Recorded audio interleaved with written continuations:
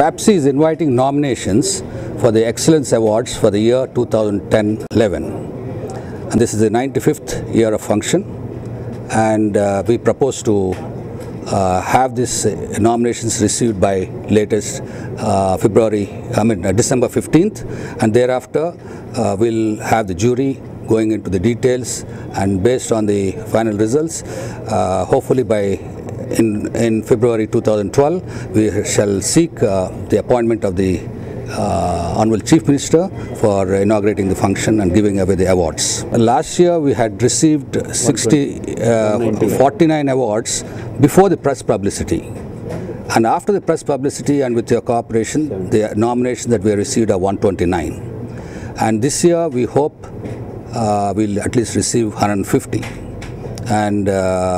And this year another thing that we have introduced is a special award, new award called for corporate social responsibility. And this is the first time that we have introduced, that makes it a new one for this year. Otherwise there are 21 existing awards already.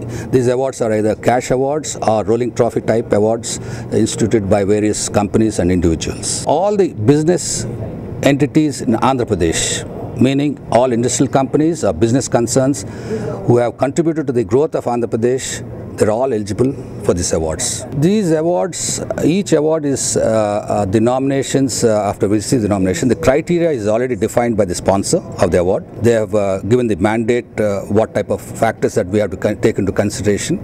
And basically we'll take the last 3 years financial reports and the achievements that they made during the last 3 years, and whether it's innovation or product development or marketing or whatever it be. The criteria is well defined. So we hope to have this awards function in the month of February, and after we finalize this nominations and receipts, we'll keep in touch with you.